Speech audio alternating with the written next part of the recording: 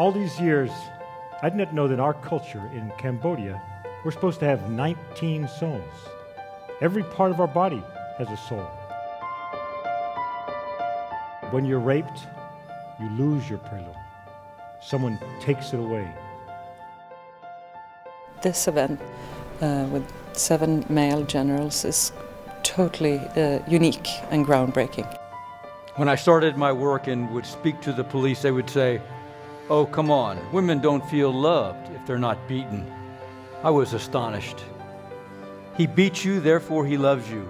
It's a Russian saying that comes from the 16th century, from Domostroy, household rules, written rules stating how a household should be run. 7 is about the story of 7 very courageous and persistently courageous women who made change in their neighborhood, in their province, in their country.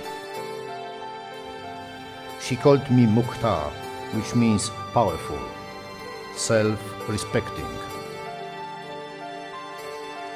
And that always was strange for me, because I'm very thin, and in my culture, a thin person is considered weak. Men with this kind of position and this kind of power give space to the women's voices. It's very meaningful. Every day I see women, whether they're serving beers or sex workers or garment factory workers. They're my sisters, my friends, my teachers. When people say, "How can you wake up and still do this after 25 years?"